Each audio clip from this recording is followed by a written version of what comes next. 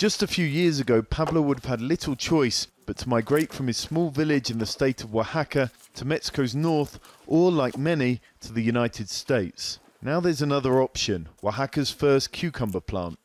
It's good to live in Mexico. This is where we're from. We go to the US and they don't want us there.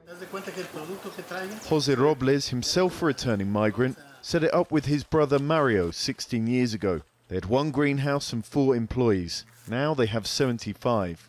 When we started, it was a battle to get people. There are very few because they all immigrated, but now they come to work here. The plant is, as yet, an outlier in a poor state where many are forced to head to the US to look for work, while their families depend on the remittances that provides. But nationally, the panorama is changing little by little.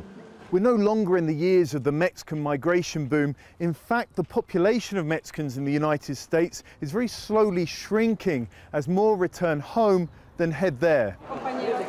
It's not easy for returnees to enter the local workforce. Authorities have given them some help with airport welcomes, Mexican documents, and in some cases, funds to start businesses.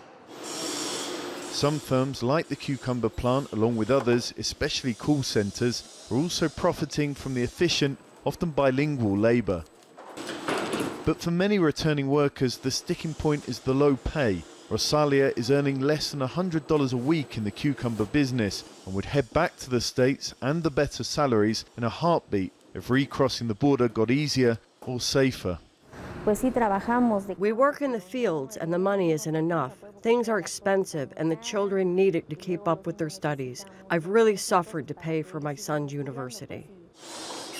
The hope is that in the future, Mexican salaries and opportunities continue to rise, keeping more of the young, like Pablo, at home.